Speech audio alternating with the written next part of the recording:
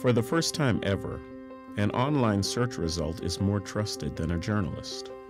Almost half of all informed public globally now trust social media sites as a source of general news and information. And while owned media is now almost as trusted as social media, people's trust in business has broadly declined since last year. Today's reality is that the majority of people in the majority of countries do not trust business. In fact, 80% distrust business, government, or both. Still, trust matters. When people trust companies, they are more likely to buy and pay more for their products, recommend them, and defend them.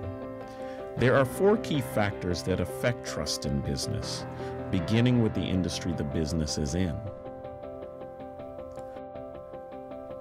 For the first time, technology-related industry sectors have declined.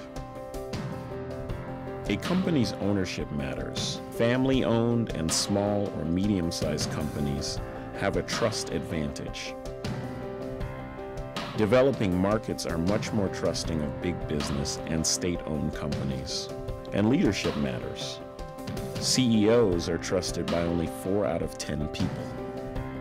Also putting pressure on trust in business is today's rapid pace of change. With the decreasing level of trust, people find the pace of change too fast and product testing too lax. And importantly, people do not trust innovation equally. Innovations, such as mobile payments, genetically modified foods, and cloud computing, will be more trusted if people understand their benefits and the testing the innovation has been through.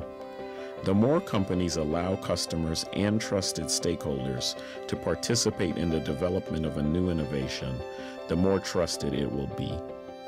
To lead the debate for change and earn the license to innovate, business must engage the community, partner with multiple stakeholders, and clearly articulate how the innovation benefits individuals, their families, and society as a whole.